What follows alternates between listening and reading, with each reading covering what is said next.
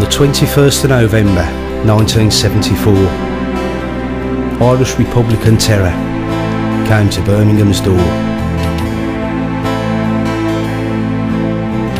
Two busy pubs in town were where their bombs were aimed. 21 people murdered, survivors shot and maimed.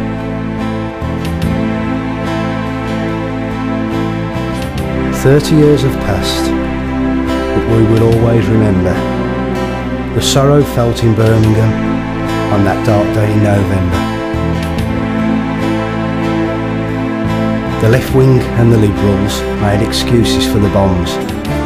They marched for the Birmingham 6, but not for the dead 21.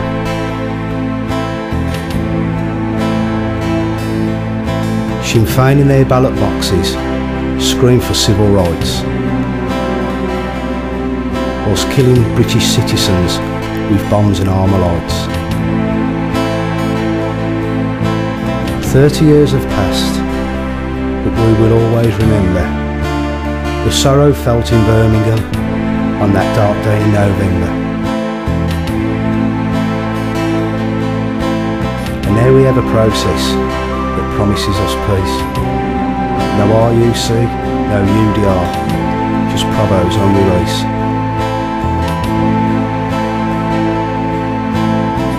But if history taught us anything, it's always to remember.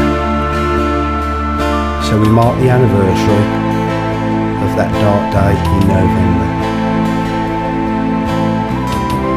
30 years have passed, but we will always remember the sorrow felt in Birmingham on that dark day in November.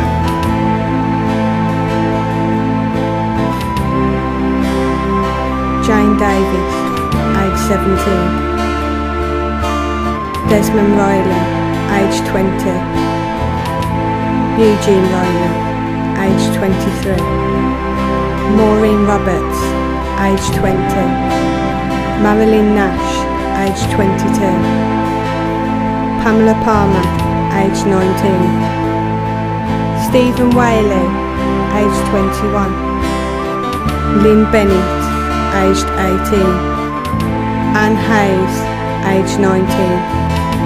Michael Beasley, age 30. Maxine Hambleton, aged 18. John Jones, aged 51. Charles Gray, aged 44. John Rowland, aged 46. Stanley Bodman, aged 51. Trevor Thrupp, aged 33. James Caddick, aged 40. Paul Davies, aged 20. Neil March, aged 20. Thomas Chater, aged 28. James Craig, aged 34.